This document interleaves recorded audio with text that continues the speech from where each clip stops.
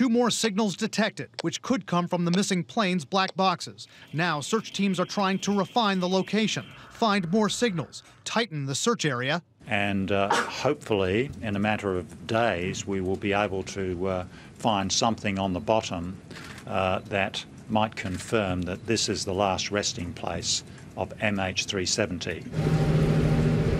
But the challenge is still enormous. After the 2009 Air France crash in the Atlantic, that search area was also narrowed down.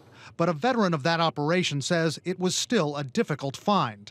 So over a 2-year period, it was probably 20 or so weeks in order to find that, and they had much better information. They had much better last known position, and they found debris on the surface.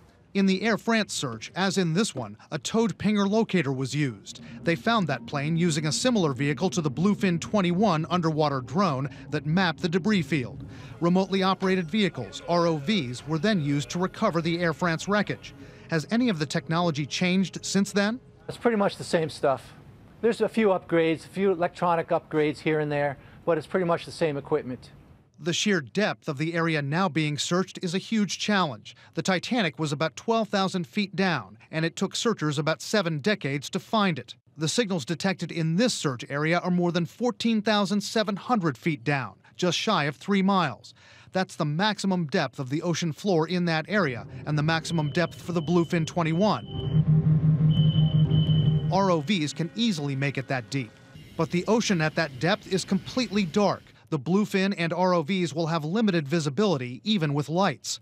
And there's a potential problem with the ocean floor in that area. The big chunks of the plane that haven't broken up are going to crash into the silt and dig in. And this silt is quite mobile because there are microbes that are eating into it, so it's quite porous. So it's quite possible that the jet, with its own pressure and the water pressure, has dug into the mud at the bottom. Experts say ROVs will not be able to pick up wreckage if it's deeply buried in that silt, in that mud. But they say cranes and winches run from vessels on the surface would be able to pull that wreckage out. Wolf?